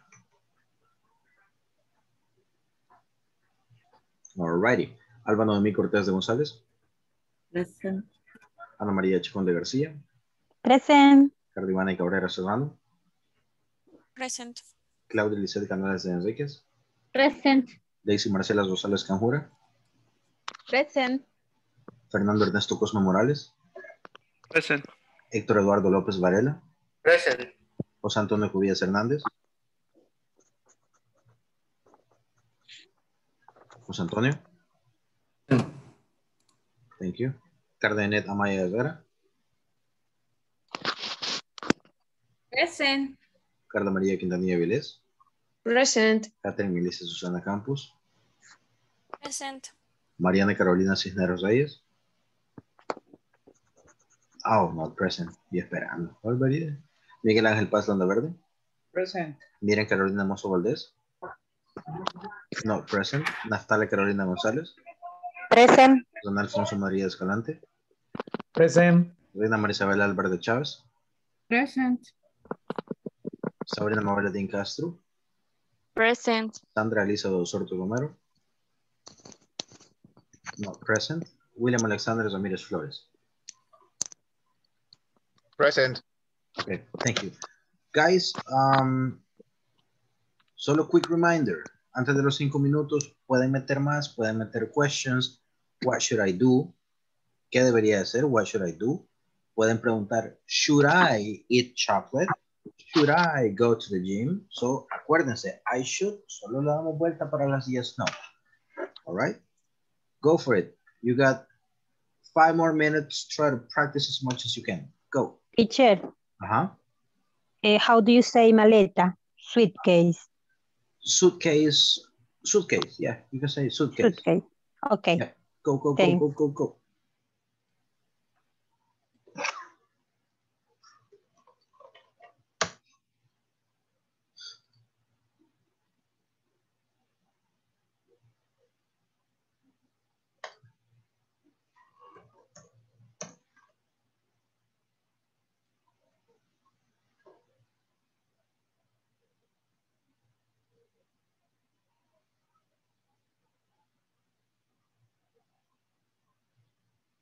Kids, good idea.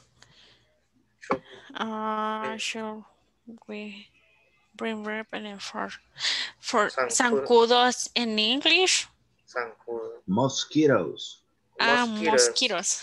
Mosquitoes. Zancudos. Okay. There is restaurant. What would you? What would you suggest me to eat? What would you suggest me to eat? Okay, good. Yeah, it's fine. Pero en contexto, acuérdense que eso es el tema de ayer. Y espérense que el viernes lo vamos a mezclar. Ahorita no. ¿Qué debería de comer? What should I eat? That's it. What should I eat? Okay. What should I eat? Okay. Y the answer sería I sure you did. You should.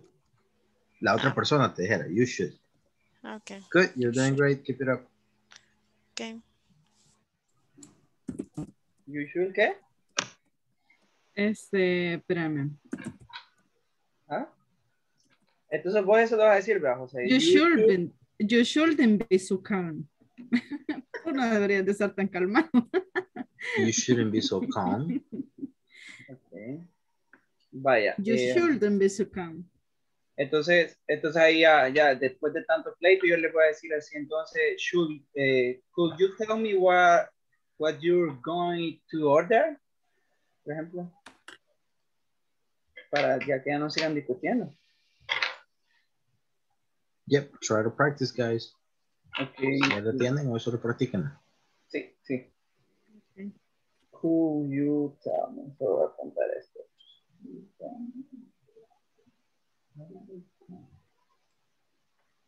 Right, keep it up.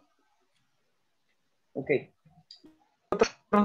Nosotros no deberíamos de llegar tarde al estadio también.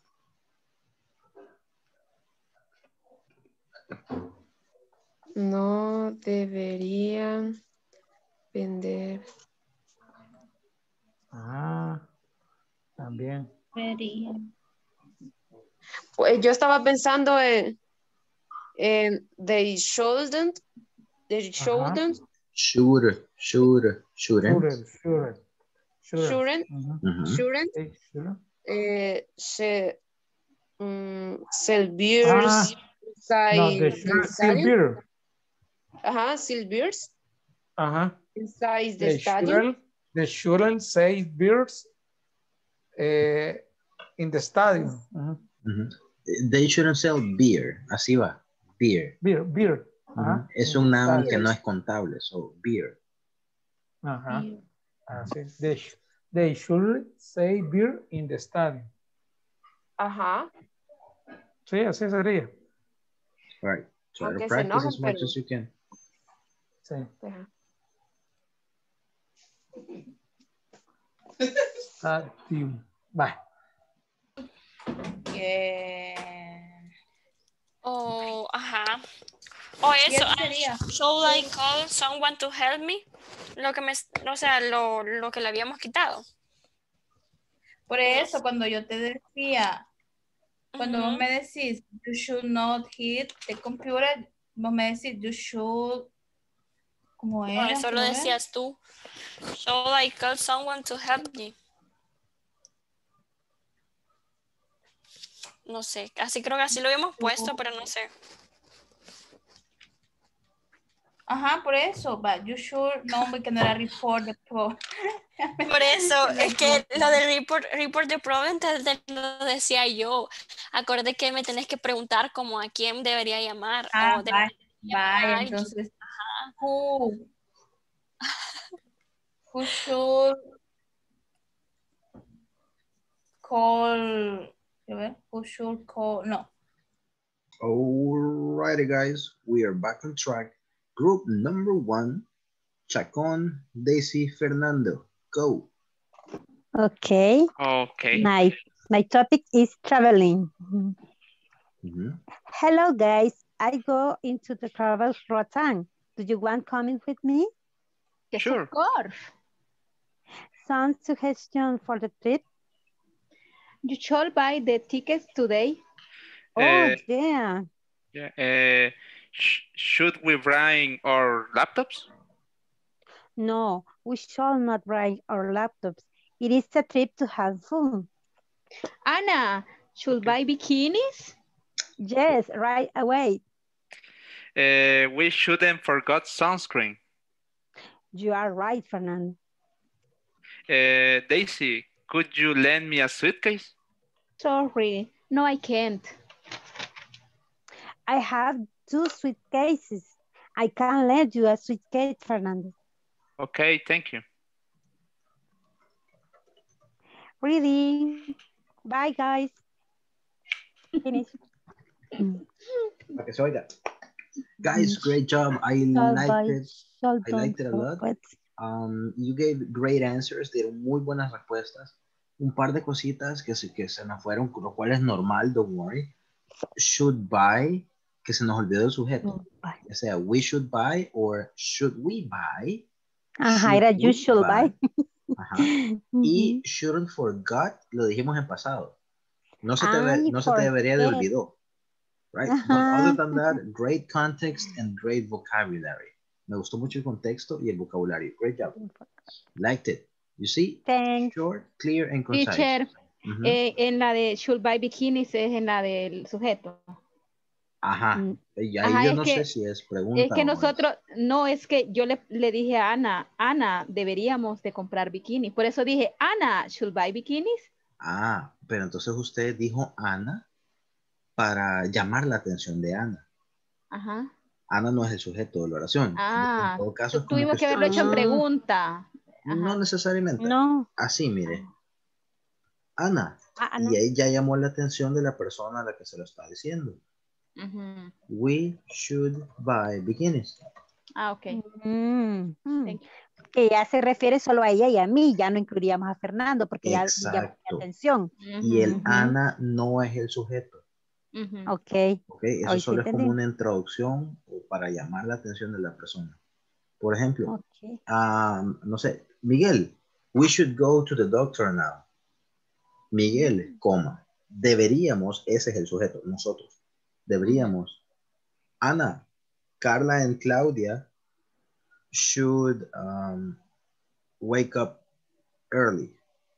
Miguel, Ana y Claudia deberían de despertarse temprano. Entonces, Miguel es solo a quien yo le estoy diciendo. Ana y Claudia o Carla y Claudia son nuestros sujetos, que sería they. ¿Me doy a entender? Yes, gracias. Yeah. Yes, teacher. Great, thank you. Thanks. Next, Ivania, Héctor, Natalia, go. Okay. Hi, Frey. We shall go camping in Peking. It's good idea, Natalia. Yes, should we bring repellent for mosquitoes? Natalia, should we bring food? There is restaurant, Hector. What should I eat?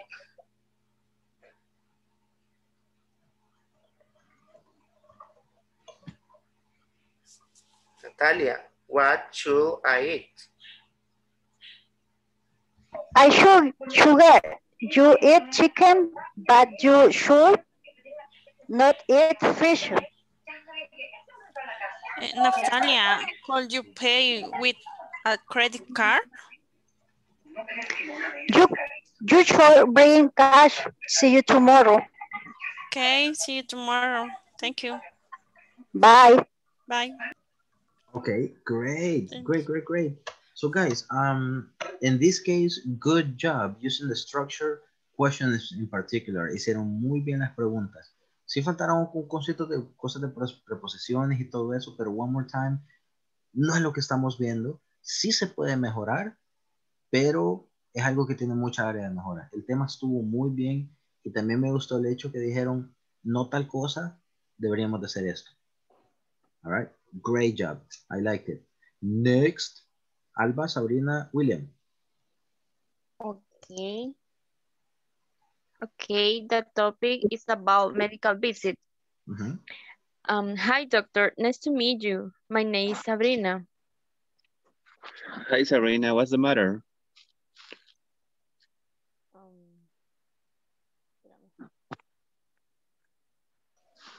I have a sore throat and a bad cough.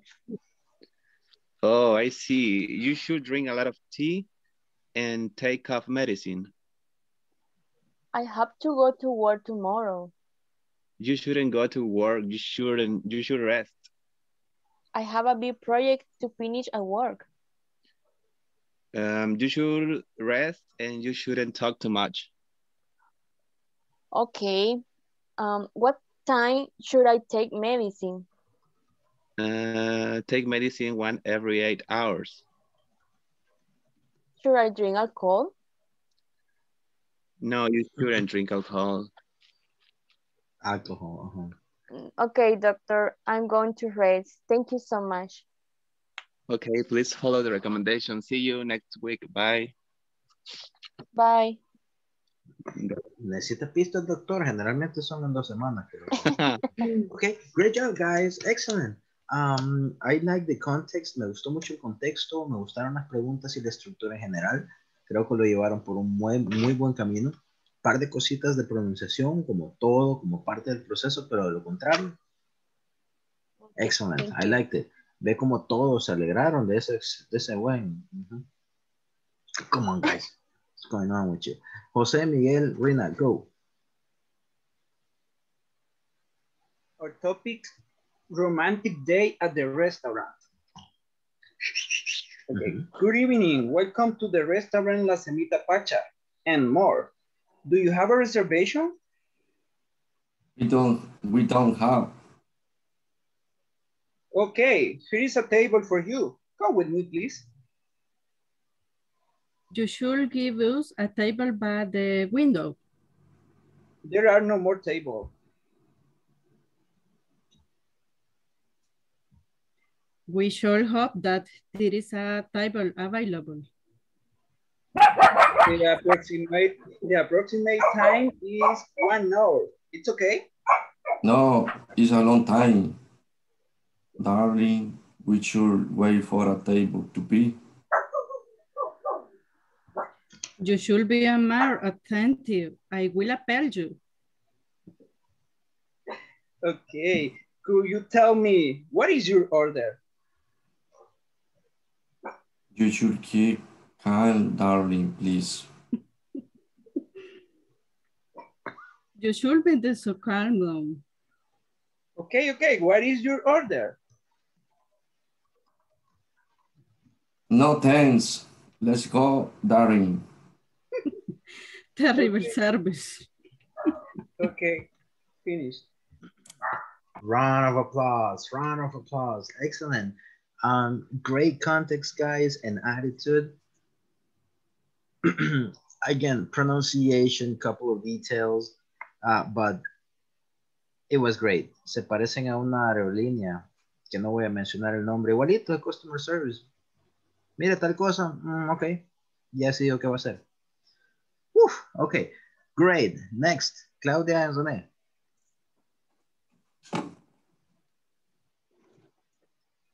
Okay.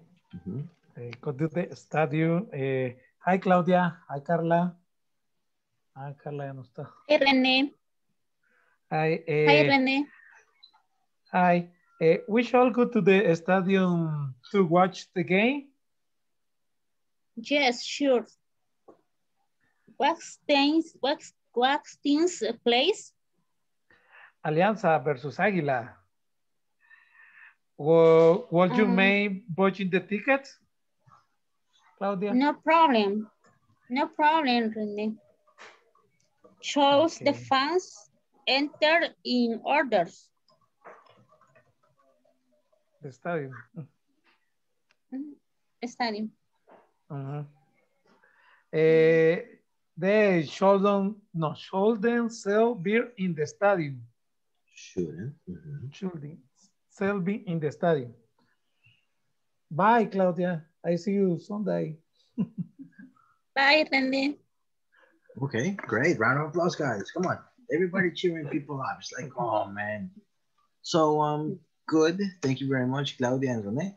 Sé lo que trabajaron. Me gustó mucho. Pusieron en práctica lo que yo les dije. Me gustó mucho la combinación de estructura que metieron el Would You Mind. Right? Cositas de pronunciación, cositas que la práctica les va a dar. Así que ese es el camino a seguir. Síganlo haciendo como lo están haciendo. And the last one, Carla and Catherine. Go. Hi, Carla. How are you? Hi, Catherine. I'm stressful. Why, Carla? My computer doesn't turn on.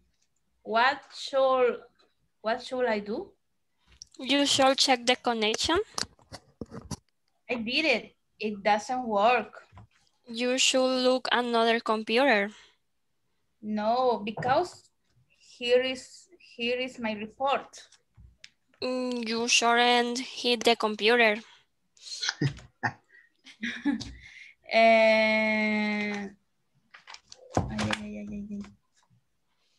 Who should I call?